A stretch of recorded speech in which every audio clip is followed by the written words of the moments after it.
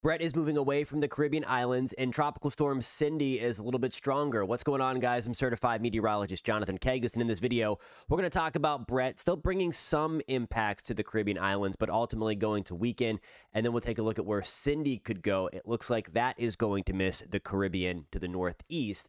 First of all, I hope everybody is doing okay after Bret came through last night. Post in the comments where you're watching from and what you saw as the storm rolled on through. Thank you to all the new subscribers and everybody interacting over the past few days. Really love that.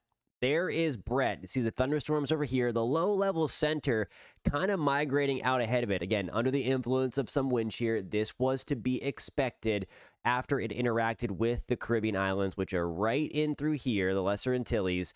Still some thunderstorms, though. Trinidad and Tobago, we have some thunderstorms around moving up towards Grenada into St. Lucia, St. Vincent and the Grenadines, Dominica into Martinique as well. We're seeing some of these thunderstorms kind of trail up. So these are like indirectly related to the storm itself, which is out here, but still some of those feeder bands going into the storm. So we're still going to be dealing with some thunderstorms today, some gusty winds, but by and large, the worst of the storm is over. That happened overnight and early this Friday, June 23rd. Here's the latest from the Hurricane Center. Again, just going to continue to gradually weaken as it moves to the west, north of the ABC Islands. Again, could still bring some thunderstorms to the islands and to the northern side of South America as it moves through, but expected to just kind of fall apart after becoming a depression early on Sunday morning. Again, leaving Jamaica alone, leaving the Cayman Islands alone, and then leaving the Greater Antilles, Puerto Rico, the Dominican Republic, and Haiti all alone. We're done pretty much with Bret in terms of it being an entity again. Still dodging those thunderstorms on the islands itself. This is a look at Tropical Storm Cindy. And by the way, if you're finding this video helpful or informative and love tracking the weather, hit subscribe. Would love to have you guys on board. Also hit the thumbs up button if you are finding this content helpful and informative. It's breathing pretty easily today. See the outflow there, that kind of white strip coming through. So it is kind of breathing on all sides, meaning it's going to try to strengthen a little bit. Still not that well organized, so to speak. We don't have thunderstorms really wrapped around the center. It's kind of hard to find where the center is still just by looking at it from the infrared satellite channel. Nonetheless, Cindy is a little bit stronger today. Again, it's expected to kind of just drift off to the north and west, likely missing all of the Caribbean. I know I had a lot of questions about people going to Barbados or St. Lucia towards the end of the month. This is not going to impact you. Again, we're going to be great in the Virgin Islands as well. This is going to miss us. Might be a little rocky here. Might be a little some wave action, so to speak, towards Puerto Rico, towards the Leeward Islands. But by and large, again, this system is going to gradually strengthen into a strong tropical storm and then weaken once it gets north of Puerto Rico, which is right here, Dominican Republic right there, and then there are the Turks and Caicos. This is going to continue to head up in this direction, it looks like, so we are going to watch this closely for Bermuda. There we are right there where that check mark is, little island on the screen. So we're going to watch that for some inclement weather, but you see the color change here from the Hurricane Center. It goes to that white D.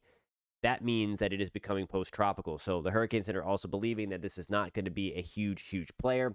Latest models just coming in. Again, the 12Z run, the morning run, the 8 a.m. run just coming in. And again, there's going to be good consensus here with the models to take this up and out away from the Caribbean. Again, going to watch that closely, though, for our friends in Bermuda.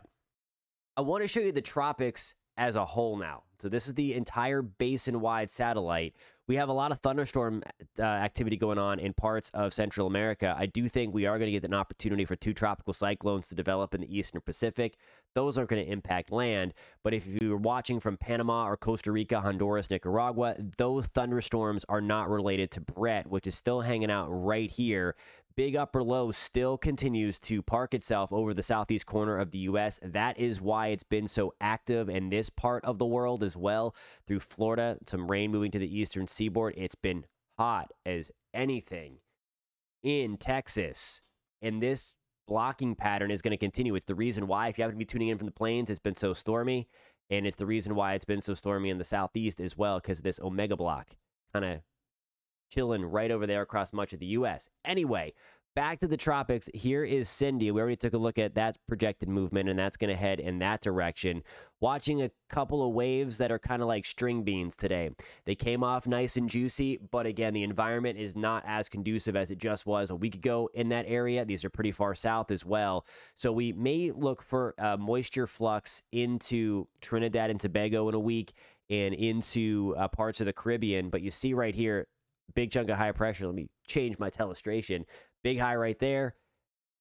Clockwise flow. These storms are going to continue to roll across just like that. So here is Bret as of Sunday, June 25th. Here is Cindy as of Sunday, June 25th. And I just want to show you this from the moisture influx. So some tropical moisture is going to be heading towards the Lesser Antilles. We're not going to be looking at anything, I don't think, organized. So if you're heading in that direction, certainly if you are living here, I think we're going to ramp up the moisture return in this part of the world. But it does not appear that there's going to be anything strong. Here is June 30th, the morning of June 30th. And you see, again, this is mainly the moisture associated with the intertropical convergence zone. You get the trade winds coming that way, trade winds coming that way. You fire up storms in here, and then those kind of blast northern South America. We had the issue a lot last year in Trinidad and Tobago with a lot of flooding.